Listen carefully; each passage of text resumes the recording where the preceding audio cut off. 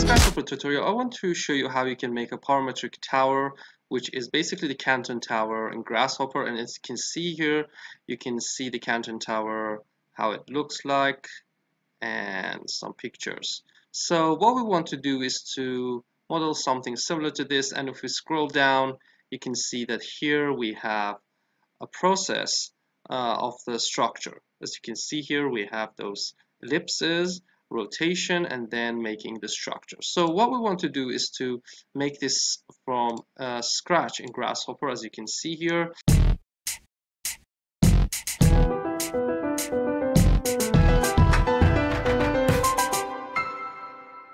Okay, before we start the tutorial, if you're new to Grasshopper and to this channel, you can watch this tutorial up here, which is what is Grasshopper and why you should learn it, and also a beginner tutorial to enter the Grasshopper world. And for those who want to know more about Grasshopper or watch advanced tutorials, we also have a course which you can watch up here. I will put some lessons and you can check it out. Okay, let's start from scratch. And what we want to do, you can also download this example file from our website. I'm going to put it in the description. Let's go and start from scratch.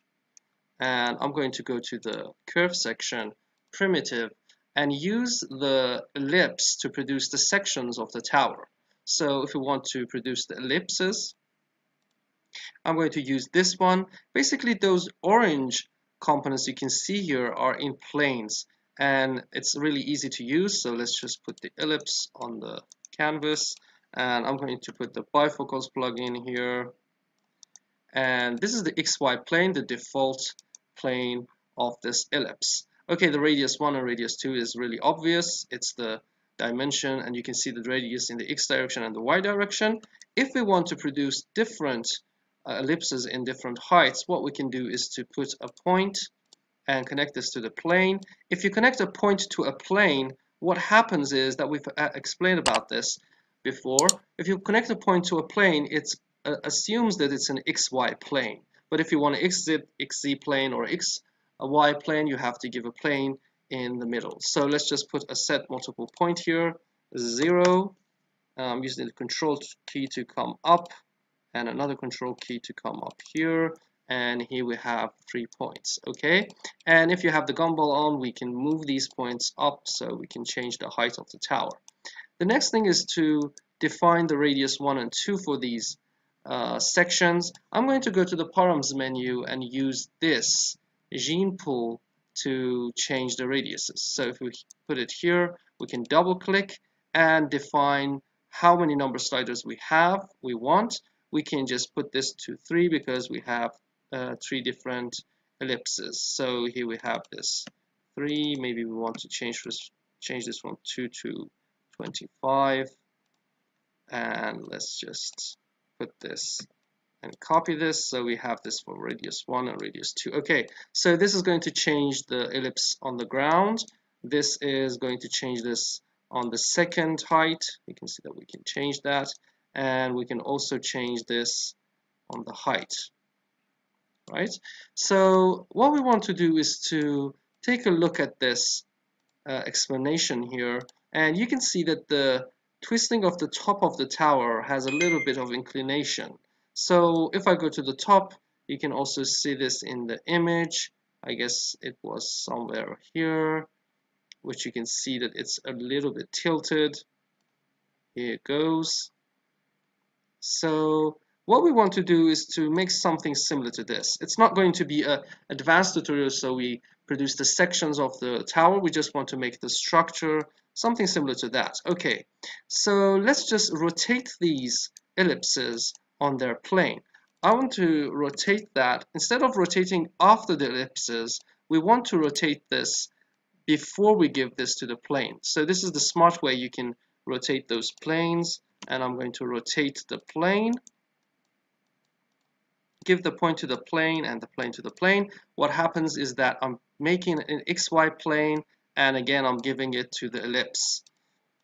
So now we have to right click and define the degrees. So again, what we can do is to define 3 different rotations for the ellipses from 0 maybe to 90 degrees.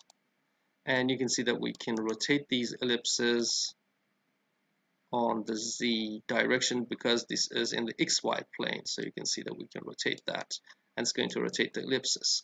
Okay, and if we want to make this a little bit tilted, we can rotate these planes. Assume that this is the plane, right? And we have this vector and rotate this on the X direction. So it's going to tilt this a little bit. So what we want to do is to do another rotation. This time I'm going to use the rotate 3D, rotate the plane. The center of rotation is going to be the center we just picked. The axis is going to be the X, and the angle is going to be degrees.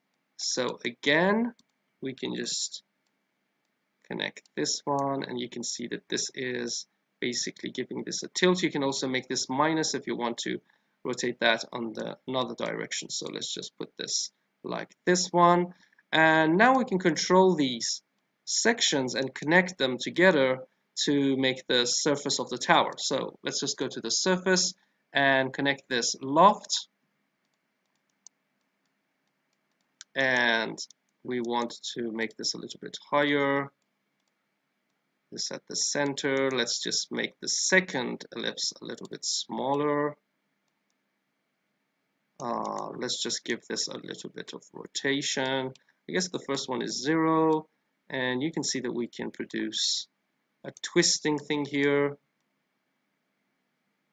You can also increase that to maybe 170. Okay, if you want to increase the rotation. So now it's just a matter of changing these parameters to produce the results. Okay, at the next and the last part, we have to produce structure from this. The best way you can do this is to use the Lunchbox plugin. So again, you can download this from our website. I'm going to put it in the description, and you can download the example also there. So we have the link to the Lunchbox. You can also download this from Food for Rhino for free, and you can see that we have a structure section, which, let's just go to the pictures here, and I want to show you one of those pictures that's really obvious how the structure is formed. And here we go. You can see that this is the main lines. We have these sections, and then we have these sections, right? What we want to do is to use the best and the quickest way in Grasshopper. Basically, this is not the best solution. This is the quickest way you can produce the structure. If you want to make this in real world, you have to do more or additional calculations. So what we want to do is to use this braced grid 1D structure. So we can just simply connect this to the surface. Just turn this off. Give this a number of division for U and V. So you can see that this is increasing the numbers in the height, and this is increasing the number here. So we can change that. Okay. Always when you produce a structure or a panel on a closed surface, bake the surface and watch out for the seam. Okay. This seam is a problem for most of the panels, especially this is not a problem, but for those like maybe a diagrid structure, if we connect this here, you can see that sometimes we have a problem. If I change the number here, the V division, I guess, is the problem. Here we go. You can see that this is not producing a complete diagrid. We have to give this an even number. So remember, you have to always keep an eye on the seam of the structure or the surface you are producing that structure on. Okay, so now we have those primary lines, brace lines, and we have to just define the vertical structures. So let's just go to the surface, use this pipe, and if I connect that to the primary lines, you can see it's going to produce pipes for all of the structures. What we need here is these lines, so we're going to use a trick here. What we have to do, if you don't know about this, you have to watch the tutorial up here, which is about dispatch. We have talked about this in one of our tutorials. We can do a trick, and that is to find, assume that we have two kind of lines here, this one and this one. the difference between these two set of lines is that this one doesn't really change in the z direction, right? The z height of the start point and the end point is not really changing, but this one is having high changes of the z.